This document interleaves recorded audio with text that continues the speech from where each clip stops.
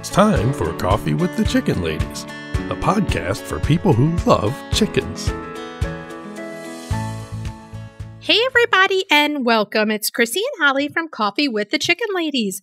We're here and this is episode number 143 of our podcast where we talk about everything chicken, family, fun, and more chickens. More chickens. We drink a ton of coffee. I'm talking a ton. But most importantly, we hug chickens every day. And we kiss them too. Don't forget. We brew coffee from a little coffee house in historic Gettysburg, PA. Bantam Coffee Roasters. Holly, and what kind of coffee are we brewing today? Today's flavor is the absolutely delicious Costa Rican with notes of milk chocolate and wildflowers. And it is yummy. So good. Where can everybody get this coffee? BantamRoasters.com. And follow them on Facebook and Instagram. Are you ready to sip some of this delicious coffee and chat? I am, but first, a word from our sponsor. We have some exciting news to share from our sponsor, Grubbly Farms. They're here, new and improved, Grubbly's World Harvest. I'm a longtime subscriber, and my flock love the healthy, nutritious treats, plus orders $40 and more ship free. If you haven't heard, Grubbly's has a fantastic layer pellet and crumble feed. It's packed with plant and insect protein, perfect for those picky chickens and ducks. Grubbly Farms makes food and treats for healthy pets and planet. To support us in Grubbly's, go to our website or our show notes and use the link. Try it today. Hello, how are you doing? Wait, is that... Oh, that's... I'm great. How are you? I just sang hello. I was like, wait, are we doing the breed spotlight? What's happening? Hello. How are you? I'm great. How are you? I'm good. It's warm out. The chickens are doing well. They got their watermelon. The babies have been out there in the little enclosure. That makes me really happy. Yeah, we are definitely leaning into integration now. And, the 3 girls that I had in and out of the garage are now back with their sisters 100%. Mm-hmm. That makes me so happy. Fantastic. So the only ones left to integrate are the babies. Yeah. And we've started. Yay. I feel like that's the biggest step is the start. Oh, yeah. Just getting it underway. And I was pretty impressed with the older girls that they went in with. They really didn't pay them much attention. They're like, whatever. So I don't know what it's going to be like when they go out, but it's going to be a few weeks. And we did have a listener ask a question about it. They put them in there in an enclosure for 2 weeks and then let them out. And the big girls started attacking them. Mm-hmm. And what we say to that is go back to the enclosure and do it for a few more weeks. Yeah. So, you just have to go slow. Be patient.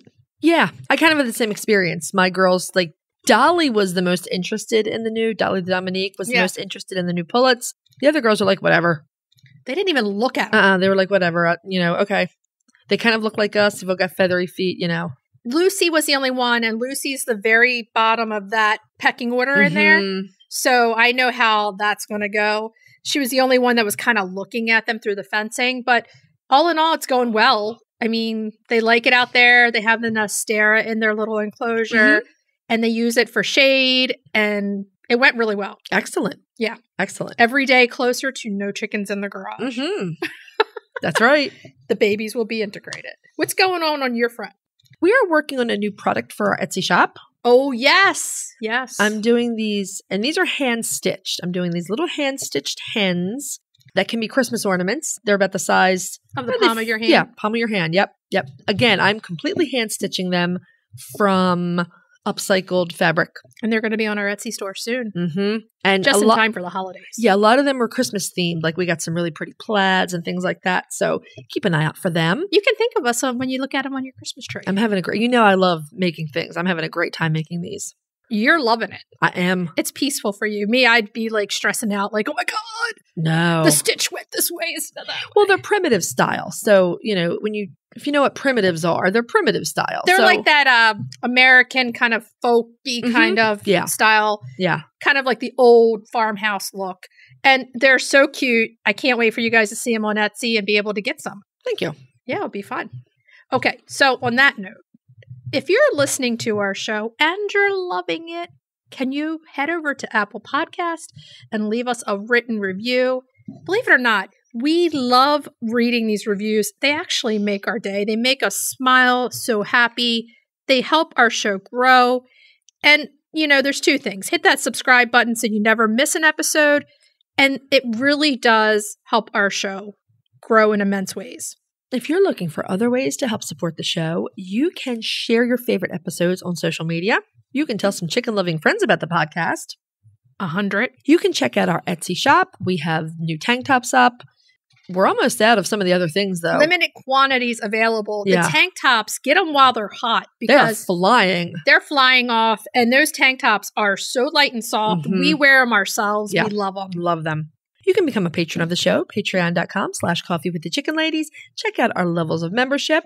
And the other thing you can do to help support the show is visit our website, use our affiliate links and discount codes, and buy products from our sponsors. Yay! Hey, Chris. Yeah. Do you like subscription boxes? Does it have anything to do with chickens? Of course. Then yeah. Let me take a minute to tell you about the Chicken Love Box. If you love goodies for your chickens and you need to go to chickenlove.com. I love the mega box. Tons of useful products for my flock and a chicken tea for me. You can't go wrong with a chicken tea. They are so cute and so soft. In the August box, I absolutely love those amazingly good-smelling nest box herbs and that giant roll of rooster stickers. They're great. I love the wood decorative plate. It's going up in our studio today. And with all my baking, those egg separators are going to work awesomely.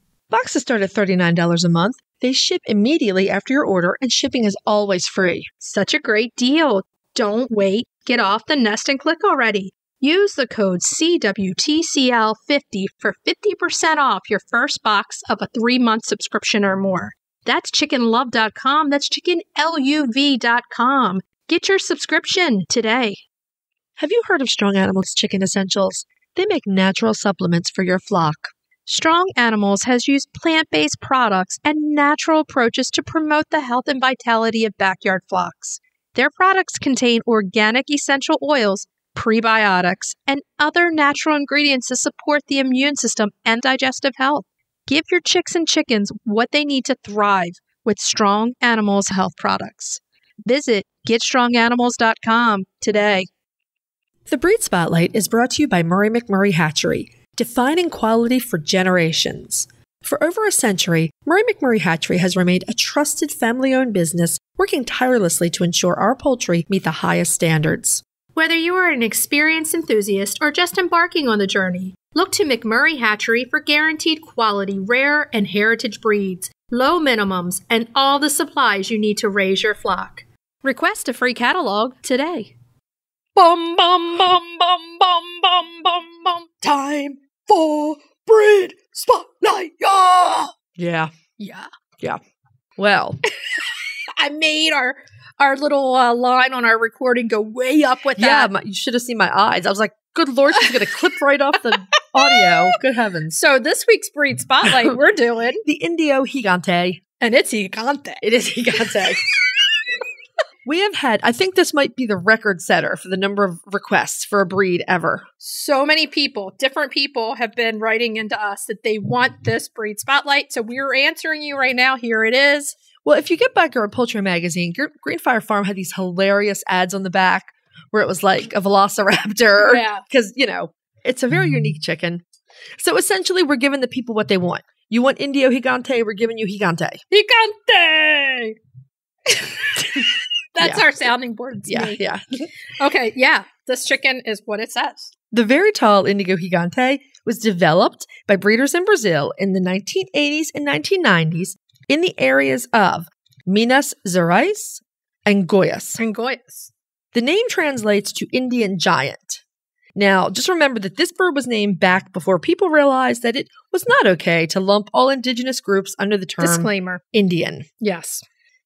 They look like a Malay breed, but the Gigante comes without aggression, believe it or not. And the Malay's number one thing is aggression. So you get all the best of the Malay without the worst. So it's really good. Mm-hmm. They are showbirds. They are companions. They are surprisingly good layers. But one thing they are not, Fighting. They are not fighting birds. They are very dino-like. You can easily see how chickens are the nearest living relative to the T-Rex when you look at the Indio Gigante. And they are not APA accepted. They look like a Malay, but with Brazilian colors to them, basically. They have some interesting colors, yeah. They do. And they're just beautiful in personality and in appearance, So honestly, it's the Malay with all the best and without the worst. The only thing is, it is a Brazilian heritage breed. The only thing is the Malay's in trouble and the Malay needs help. We need to help all the birds. I mean, this bird is definitely, we don't want it to take the place of the Malay, but it does. If you're having a family bird and you want something different, I gotta tell you, I quite like them.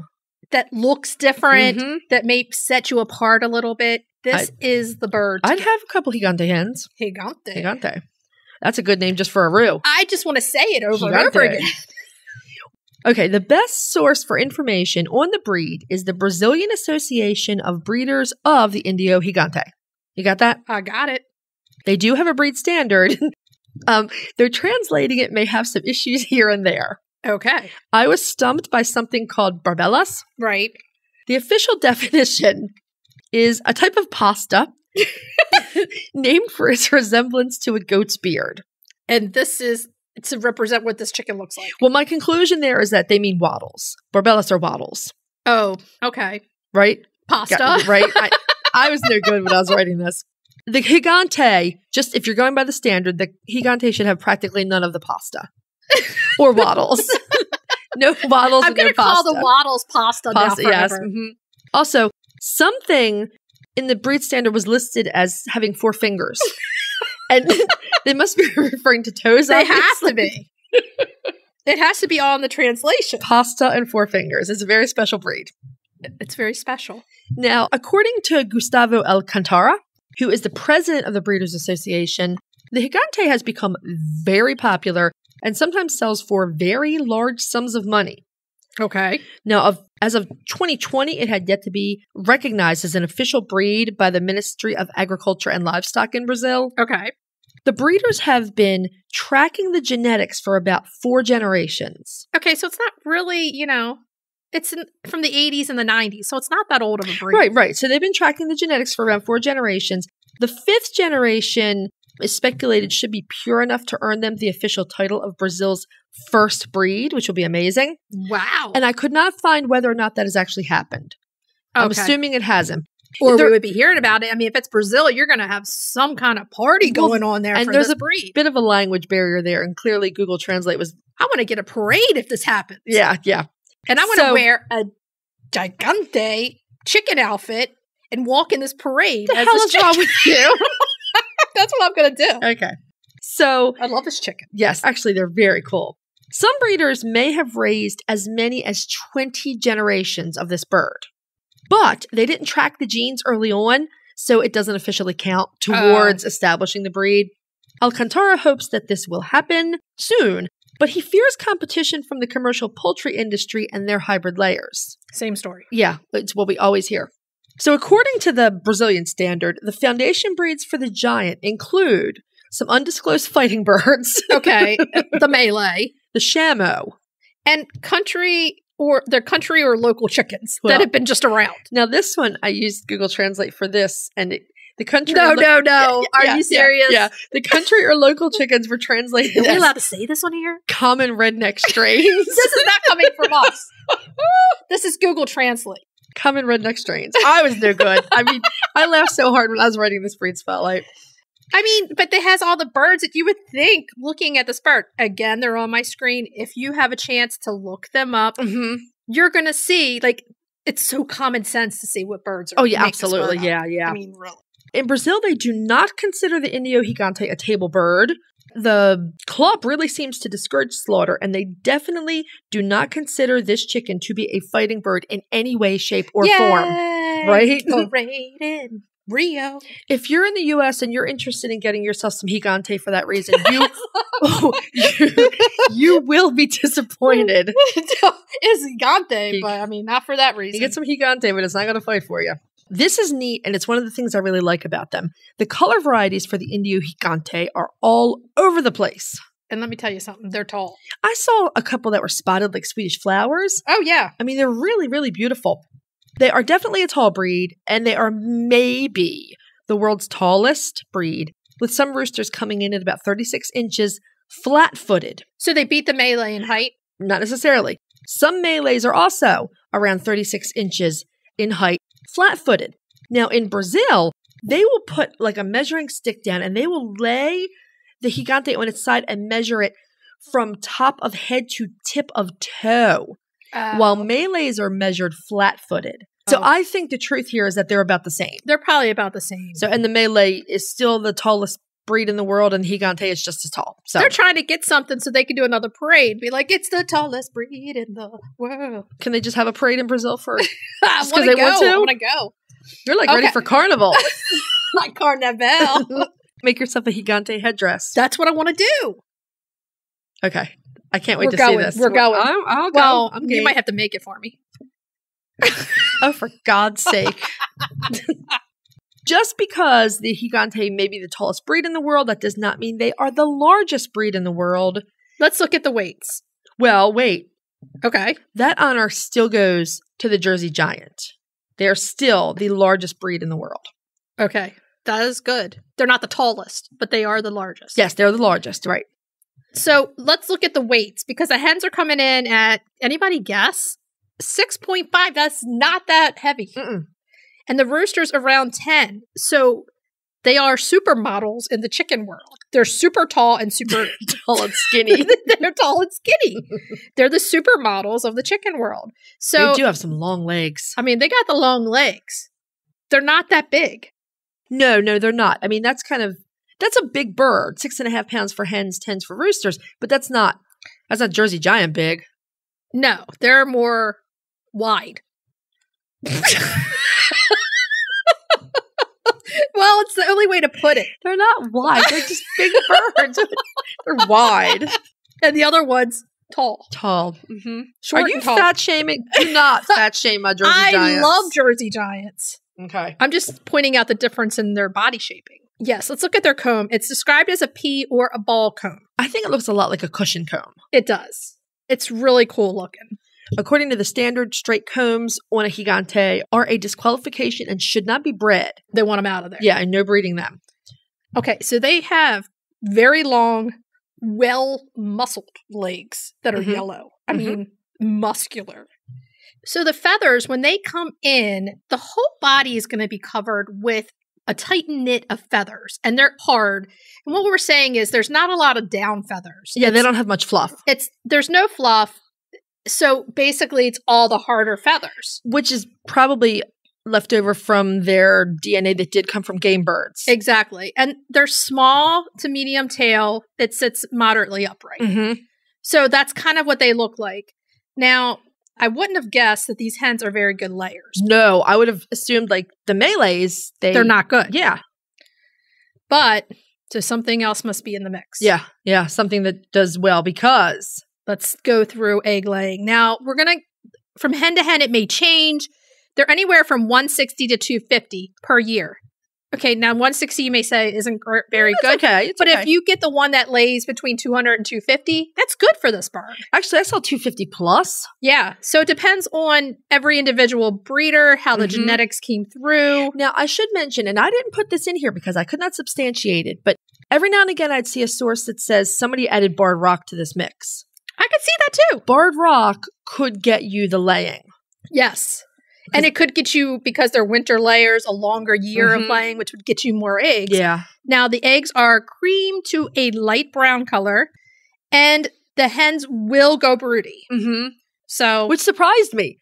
I was like, because you don't think dino. that you're going to see like a Malay-looking chicken going broody. No, you're going to dinosaur in your nest box. I mean, you need to have some extra large nest box for these chickens. Yeah, you kind of do. Because they're big girls. I mean, the hens are smaller than the roos, and the roos are the ones that are the biggest. And I guess once they lay those long legs down, it's probably not a big deal. You lay those long legs down, baby. They're long chickens. I mean, they are. I'm just going to classify them as the supermodel of the chicken world, and I think they're on the card you gave me for my birthday. No, that's a game bird. Well, they do have game bird in them. They do. Okay, so let's go on. Well, the Breeders' Association noted that clutches that hatch under one of the broody hens average about a 70% hatch rate. That's really good. It is. Now, the incubators average around a 95% hatch rate. It's really good genetics. It is, yeah. And, they have a good sit when they sit on those eggs. They don't have any booty fluff, so how many eggs can they cover, I wonder? They're big, though. I know a lot of you really wanted this breed spotlight and you wanted, good information, and we're giving you what we found. But We're cracking ourselves up. I don't know sorry. why. We're laughing a lot today. It's a lot of, yes. But I mean, I think it's because I really like this chicken a lot. I like him too. And it kind of makes me happy. Yeah, I think so too. This chicken's making me happy. Like, can you see this chicken in your flock? I can. Can you? Oh, this would be the talk of my neighborhood. You'd be walking your dinosaur. I would definitely get a harness and a leash for this chicken. Isn't that a song, Walk the Dinosaur? Yeah. I mean, this is one of the ones that looks just like a dinosaur. Oh, yeah, they do. I mean, you could say that. I mean, my neighborhood, I'd be like, come see the dinosaur. Yeah, you're going to give her a Chanel bag? Oh, yeah. Oh, yeah. She'll be dressed to the nines. These birds are intended, let's make no mistake, these birds are intended to be show chickens, and they are essentially a novelty breed right now. But I think the Gigante could make a good homestead breed. That egg-laying ability, and, you know, they're very friendly. They are. But, you know, we're going to talk about this later, but they're not great in the cold. Well, yes, they could make an interesting addition to a mixed flock, but we have not found anyone so far to tell us how they get along with other breeds. So do you have the Gigante? Send us a message with pictures and tell us what you think. You could get some and you could pretend that you're Queen Victoria, spending the afternoons admiring your Cochin Chinas. Oh, yes. You know, because she had those very Malay-like birds. I mean, the thing, though, that you have to remember, and I'm going to say it again, it's not a cold weather bird. No, they're not. They have no fluff. They have no down feathers. That's why we were saying those feathers are tight and hard. Mm-hmm. And they are not going to be able to warm themselves without down feathers. No, they're not equipped for it. So this is either a bird for a hot climate or for generous use of heating panels. Yes. And it may be one that when it's cold, they have to come in for the heating panel or put them in a, you know, they have to have heat with them because they do not have that fluff. They would be really good greenhouse birds. Oh, yeah, they would be. But yeah, they definitely need protection from the cold. There's no doubt about it. So where do you get them? Okay, so our friends over at Greenfire Farms imported a batch of Indio Gigantes, and they do sell both the unsexed chicks and hatching eggs. Cackle Hatchery also has them as well now because these are such a novelty bird right now. You're going to find lots and lots of small breeders popping up that are selling them online, often overpriced and sometimes crossbred. So buyer beware. If you want pure, go straight to Greenfire. And they're not badly priced. They're $69. Mm-hmm. Now, you're going to pay more for this bird because of the novelty. That's for a chick. $69 for a chick. Yeah. So, you know, it's well worth it. It's in some ways, they're like the next I Am Samani. Totally. Like I saw people who were selling them for exorbitant amounts of money. And if I read through the website, like these people didn't know anything about chickens. No, I mean, go to Greenfire Farms. They're set up. They do all the work for you that you know that you're getting a top quality bird there. Mm-hmm. And honestly, I have been giddy throughout this breed spotlight because I love this bird so much. Isn't it neat? They're really neat. And I love the fact, I mean, I don't want to take away from the Malay. The Malay, they need our help. So if you can support getting a Malay, get a Malay. But this bird has all the good of the Malay without the aggression. Mm-hmm. So it's a really good family. And I love that. The Malay is a foundation. It's an ancient bird. It's a foundation bird for so many breeds, but they do need special circumstances. Definitely. So this brings us to, if you have this amazing Gigante, we'd like to see your pictures. Send them to us on Instagram, DM us, or mention us in your story, and then I can just share your story right to ours. It's really easy. Show us your Gigantes. Show them to us. We want to see them. That was fun. I was completely surprised, and I love this bird. I need the Gigante headdress. I know it. Well, I need a Gigante to get some feathers from. If you're looking for a chicken coop that's produced in a planet-friendly, sustainable way, try Nestera. Each coop is made from highly durable, 100% recycled plastic that keeps the equivalent of up to 2,000 shampoo bottles out of a landfill.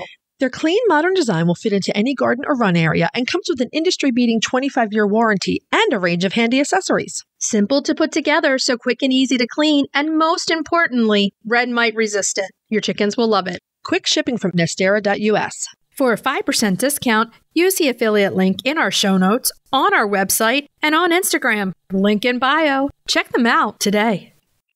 Roosty's proudly sponsors Coffee with the Chicken Ladies. We personally use Roosty's products with our chickens, and we're huge fans. They have their awesome nesting pads, do-it-yourself feeder and waterer kits, and they've just released their best product ever, a new chick feeder and waterer set. They have adjustable legs to keep food and water clean. They're super well made, and the feeder even has a removable lid so it can easily be filled from the top. So if you're raising chicks or keeping chickens, all their products are available for Prime delivery on Amazon.com. Check out the Roosty store on Amazon or follow the link in our show notes. Okay, so let's move on to main topic. Yeah. Yeah. So we're going to kind of switch Gears a tiny bit. This week's main topic, we're talking about setting up a chicken hospital. Yep. Because this is 1,000,000% necessary for every chicken keeper out there. If you are keeping chickens for any length of time, you are almost certainly going to have a chicken become ill or get injured. So birds with minor injuries or non-contagious illness can sometimes stay with the flock while you're treating. An example sometimes is bumblefoot. Right. A lot of times if they get bumblefoot and you bandage the foot and you do it, a lot of times the chickens won't take to that. And if they're still acting pretty normal, they can stay in the flock. Right. But more serious injuries or illnesses generally calls for birds to be safely housed temporarily in their own hospital unit. Yes. So let's go into some of the reasons. First is we need to quarantine them to stop the spread of any illnesses. That's crucial. Yeah. Because we talked about this before with rescuing chickens, but chickens are different than other animals. Illnesses go straight through them, and they're pretty life-threatening pretty quick. Yeah, there are a lot of them that can wipe out your flock. So if one gets something that's contagious, they need to come out. Putting a bird in a hospital is also less stressful on the bird. It can stop bullying and picking by flock mates. And they're mean girls. Even the nicest hen, if she sees someone sick or not acting right, it's going to be like, kill her, kill her. They are the definition of survival of the fittest. That's why they've been on this earth since they were dinosaurs. Right. So if they see any sign of weakness, and this is why it's so hard to see chicken illness until it's too late almost, unless you know certain things to look for, they go after because they know they have to take them out in order to survive. Right. They're endangering the flock. Right. So you need to take them out for that reason. Another one is protects from fly strike. If there's any wounds or anything that's open, they need to come in. Especially during the summer, time of the year where there are a lot of flies around, because fly strike can happen in a 24-hour period. Oh, yeah. It's fast and it can kill your chickens. And it's nasty. And the other thing is you have to have access to them to medicate, treat, see how they're doing. Once you start to treat a chicken and you put them back in the run, guess what you're going to have to do every time after to get that chicken? Unless it's the world's easiest chicken, you're chasing them around and stressing out both of you. Yeah, because they know. They're so smart that once you medicate them, they know what you're coming in there to get them for. And it happens to all of us. I mean, it happens like when I treat any of my girls for bumblefoot. I mean, they can move on those bandages, let me tell you. Well, you know, Blanche had crop surgery a couple months ago, right? Yeah. She still turns her back on me and won't come anywhere near me when I come in the run. Let me tell you something. A chicken will hold a grudge. Blanche is the queen of grudge holding. It takes a while for them to get over the fact that you had to handle them. You had to medicate them. You had to give them some fluids. You had to do this. Well, she was on liquid food for 2 weeks. Yeah. I have not been forgiven for that. So they need to come into the hospital unit. Now, this takes me back to when I was a little kid. I played nurse and doctor all the time with my stuffed animals and with my live dog, Molly, also. Molly was a sweetheart. She was always the patient. And you always have to have a hospital area. Right. Because you have to have a clean place to treat them, to do all these things, and to keep them out of stress. Right. Right. Having them in a hospital also lets you observe them. You can see if they're eating. You can see if they're pooping. And poop watch is huge for a lot of things. Oh, my God. When we're on poop watch, how many times when I'm talking to you, I'm like, I hate poop watch. It's the worst, but you need to do it. And they need to be in a place where it's just them so that you know it's their poop. Right. And it's the same with just watching how they're acting. You know, you can, if you're, let's say your hospital is in your garage, you can pop out in your garage 5 or 6 times and check them, where if it's going to take you walking out to the run, blah, blah, blah, you might not be doing it as much as you need to. Exactly. Because it's kind of this thing out of sight, out of mind. Right, right. So if you set up, I'll give you for our example, is our chicken hospitals are in our garages. Right. So we utilize that space to have them right there with us, where our coops are on our property a little further away. Even when I had the hospital in the basement, you know, I don't think I went down as much. If it's in the garage, I pop out the kitchen door. It's very easy. It's very easy to get to. And, you know, having it at a moment's notice is what you need to do. Especially if you're monitoring food and water intake. Right. I mean, you need to keep on top of that depending on what's going on with your chicken, because you need to know if they're not eating or they're not drinking and you need to start liquid food or something like that. Right. So there's going to be stuff that you should have on hand that you can use. Having a hospital also means you can keep a better temperature and environmental control. Right. So if they need a heater to keep them warmer, if they need fans in the winter, anything like that. Fans in the summer. Did I say fans in the winter? Yes. If you feel the need for fans in the winter, I suppose do. you could. If you're in Australia, yeah. So, yeah, it's all about keeping them as most comfortable while treating them that you can. Now, they do not like to be away from the other birds. Right. But if the other birds are picking on them constantly and they're having to constantly run away, it's going to speed up whatever is happening to them. They're going to get no rest, and they definitely need rest. Yeah. Let's talk about some of the things that we want to have in our hospital. Right. Now, the first thing we're going to talk about in depth during our retail therapy this week, and that's pop-ups. So we'll just mention it. Yeah. That's number one. You need some sort of enclosure. Right, right. And then you need to decide your substrate in the enclosure. And there's two different things that we always recommend. We tend to go with shavings. Pine shavings are generally what we use, obviously not cedar. I think hemp would work just fine. Yes. You need a soft substrate. Unless you have a chicken that likes to eat it. So the hemp, you have to make sure that they're not eating it. And if they do eat it, what's your option? Then just shavings or whitetails. Yes. So if they eat the shavings, you take those out. If they eat the hemp, you take that out. And whitetails, Walmart sells them for $2 or $3 a tail. You just go and you buy like 5 or 6 of them and you have them on hand so that when you have to watch poop, it's a pain to clean it. It is. When you have to watch what's coming out of them, it's the best way. Absolutely. You can see exactly what's going on, especially if you've had someone that, say, has crop surgery. Right. Or someone recovering from some kind of an illness where they weren't eating a lot. Anything that has an effect on their digestive system. There's also a few things that we recommend that you have on hand. It's kind of part of our first aid kit, but I'll mention them here during the hospital because they're going to be your first go-tos when something goes wrong. Right. And it's a few things. First is Nutri-Drench, and that is a vitamin that you can give by mouth with a syringe to the chicken once a day. And it's loaded with everything that they're probably not getting. Right.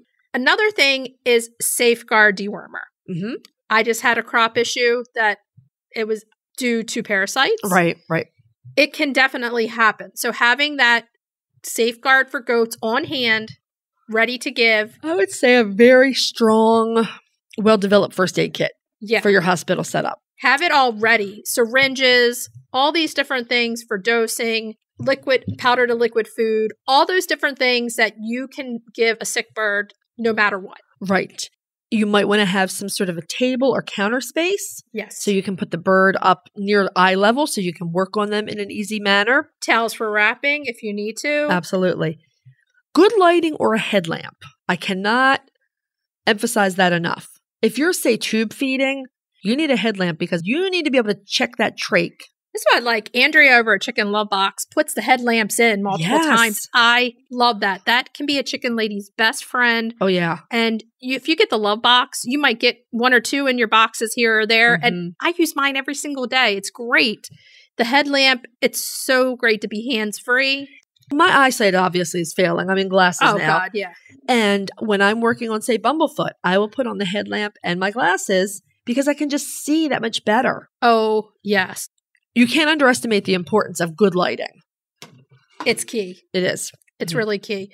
So listen back to one of our episodes where we talk about first aid kit. This will help you with the hospital. But we thought that this would have been really good to put out there because I think sometimes it's a forgotten thing when it comes to having a chicken flock. Oh, yeah. And, a couple of other things you can keep in the hospital area.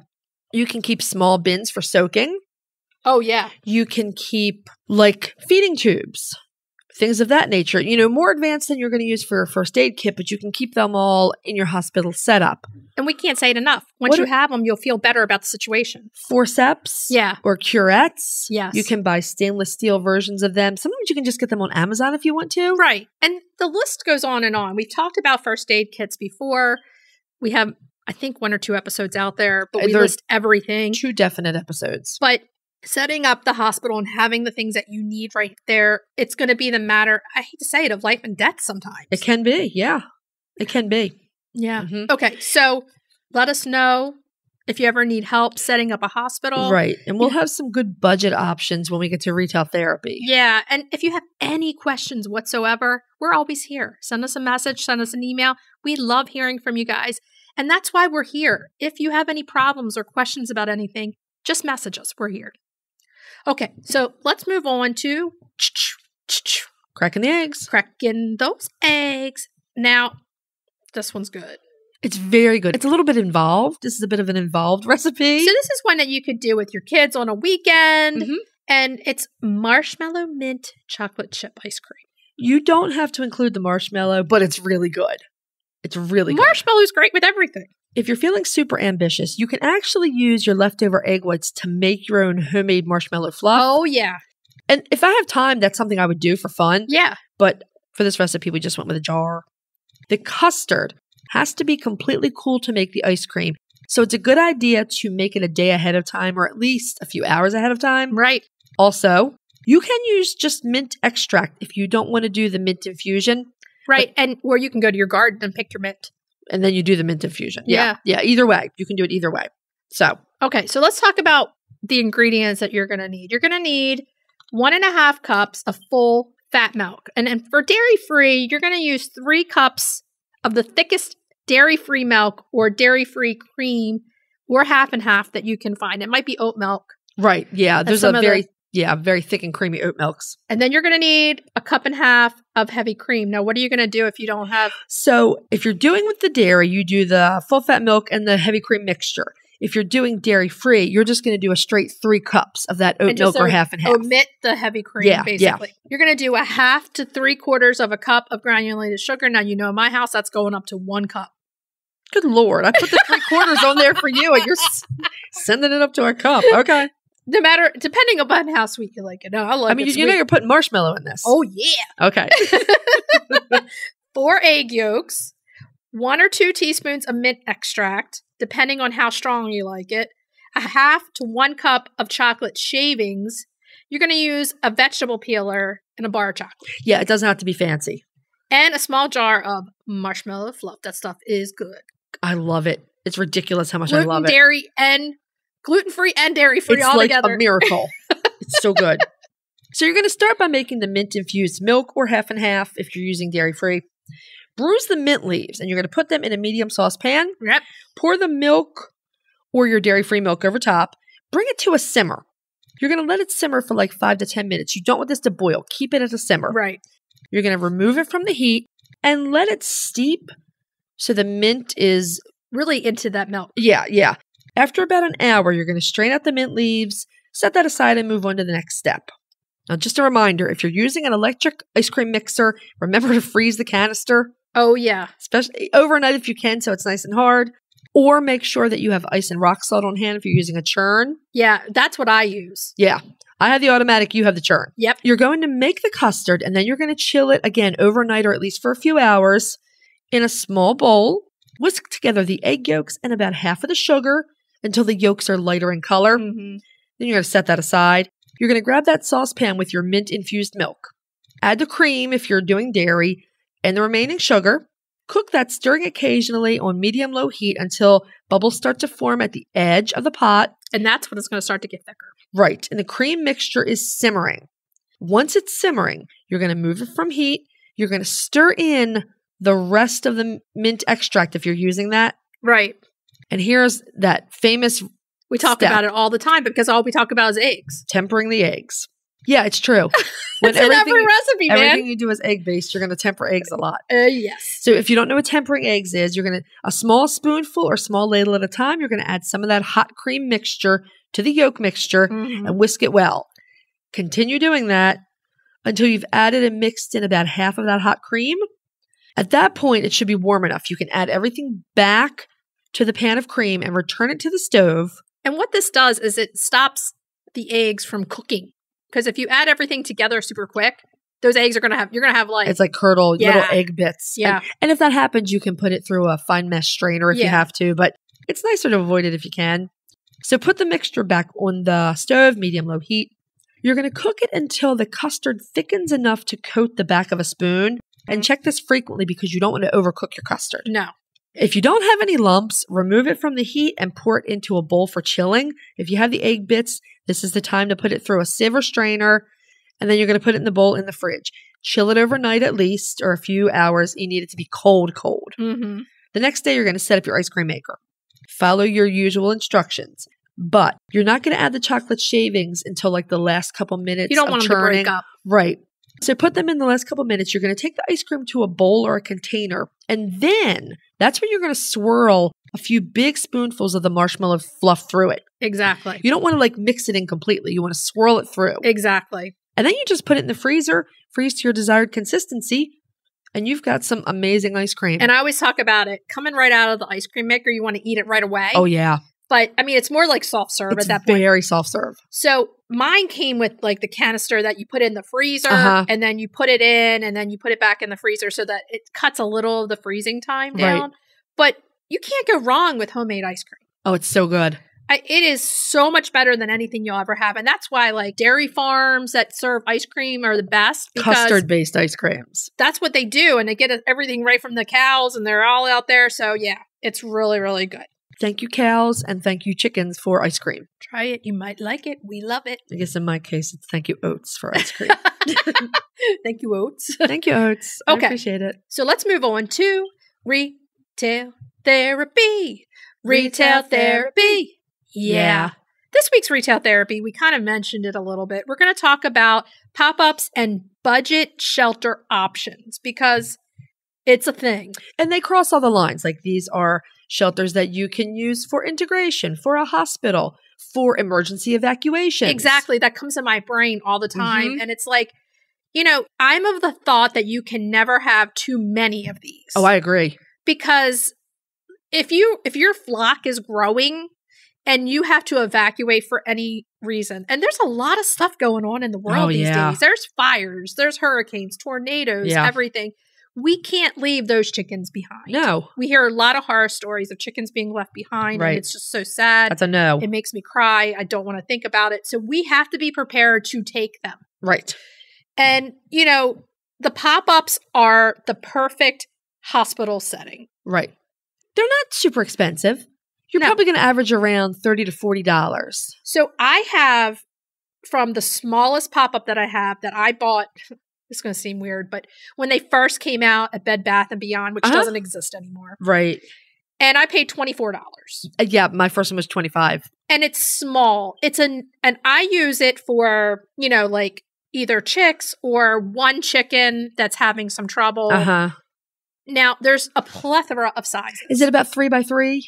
Yes. Yeah. So we've graduated to the elongated pop-ups. Right. Which are heaven sent. Well, Jen got all the crowed Langston, put a hole in mine. Yours has not lasted. Well, and the one I got last year, oh my God, the Andalusians tore it to shreds. So depending upon your chicken. So this is from having babies in there and outside in them, they will destroy them. But if you have them. Yours didn't. No, they didn't. Holly Ann's did them. Apparently I have delinquent chickens, man. Your chickens are like, let me out. That. You know, you cannot have too many. No, you can't. We have several of the good size 4-footers. We have several of the 3-footers, and we have yet another new long pop-up. Yes. And the new ones that are out there now actually have a bottom. Yes. And that's really crucial if you're going to be using this. Like if you're just taking your chickens out on the grass and you want to contain them. Right. You know, supervised, obviously. The long pop-ups, any of the pop-ups without a bottom are fantastic. And you can still get them. I'm checking right now. Yes. You can still get them without the bottom, and that's for taking chickens out on grass. Mm-hmm. Now, I have 2 of those. I will keep them forever. The other thing is when it's super cold outside, like it was last Christmas, 0, -3 degrees, I set up my pop-ups and brought them in for 2 days. Your chickens were like, woohoo! Yeah, they're like, it's warm. So, I mean, here's one here. So this one says it's 29 by 29, which is the perfect for one chicken in a small area that is sick. And honestly, that's all you need. Now, if you have a larger flock, if you want to get one that's $20, you start with that. Sometimes you may have more than one chicken sick. That can be a problem also. But Amazon is your first place to check for these things. Right. I guess, there could be a circumstance where you have a predator attack or something and you want to keep birds together in a pop-up. Right. Where you'd want a bigger one. And they can go up to, like we said, the elongated ones are like 5 feet by 5 feet or something crazy. Yeah. So they get large. Now, the other places, just be aware, because I know everybody out there is like TJ Maxx and Ross and all these places. Uh-huh. They have pet sections, and they always have them in there, too. Oh, that's good. Okay. So if you're out there and you see one on clearance or something, buy it. To a lesser extent, it will work if you use, say, dog or cat carriers. Yes. They're not as big. They don't have as much headroom, but they will work. You can find them used at thrift shops and yard sales and garage sales. So they're under our budget options. And I have them from them, too. Mm-hmm. So I bought one, I think last year, a few months ago, from Tabitha's house, which is one of our favorite thrift stores. Uh-huh. And that thrift store every Friday has half off Fridays. Woohoo. So everything, whatever it's marked, is half off. Yeah. So it was, when I looked it up, like $100 cat carrier. It was big, but not too big. And it was marked $24, so I paid $12. Wow. And that's it a good holds like 2 to 3 small chickens. Uh-huh. Like for an overnight. That's the other thing. If you want a chicken so that you can, watch just for overnight, a cat carrier or a pet carrier is perfect because they'll just sleep in there. Right. So that's another thing. And that's good that if you have to evacuate to have the carriers, or if you have to go to the vet, you need something to transport, the carriers are really good. Another thing that you'll find at yard sales and thrift shops are small dog crates. Yes, like the open ones. The open ones, right, that are made of, they're metal. I have a couple of those that I've picked up, and they can be very useful for one chicken, again, for evacuation or something like that. Yes. I think everyone that has a flock should at least have one. You can also make them, if you have the ability to cobble together a wooden frame, right, put sides on it, and probably make like a wire lid for it. Usually for that, they're going to be inside, so you could use chicken wire. That's the only time that we would say use that. Now, that doesn't work so well for evacuation, but for a chicken hospital, it works great. Or I guess if you've built yourself a brooder box, could also double as a hospital. It could double. The other thing I love about the pop-ups is they fold flat. Yes, they do. So you can store 10 of those in a very small area. Yeah. And it doesn't take up any space. But you can open them very wide. And like in the winter when I had to bring them in, I had 5 or 6 chickens in a pop-up. That's how big the pop-ups are. Yeah. And they have room to walk around and have food and water bowls. I think everybody should have at least one. I swear by them. They really are the best thing for convalescing chickens, or I use a bigger one for my brooder now. I know. We've graduated to the long ones. Yeah. So after the initial, I'd say first 2 weeks, I go from the big bin to the pop-up where they can take a little bit more, I just start them off in a 4-foot pop-up now. Yeah, you can do that. You can do it any way you want to, but they're a good step on the way as chicks are getting bigger. We use them. Okay. So these are options. There's thrift stores, there's TJ Maxx, there's Ross, there's Marshalls, there's Amazon, there's any store that you can get it. Have them in advance. Because I'm telling you, when chicken gets sick, it's not going to be the best time. No, it's not. It's going to be when you have to go somewhere, when you're running late. It's going to be at night when you're putting them in. Yeah. And to have it already, spend the $20 and have it. It's worth it. Peace of mind. Definitely. Okay. So should we tell everybody what we're going to be talking about next week? Next week, we are profiling the absolutely beautiful Swedish flower hen. Yay! Main topic. This is an interesting one. We're going to be talking about growing and using herbs with your chickens. Yes, we are.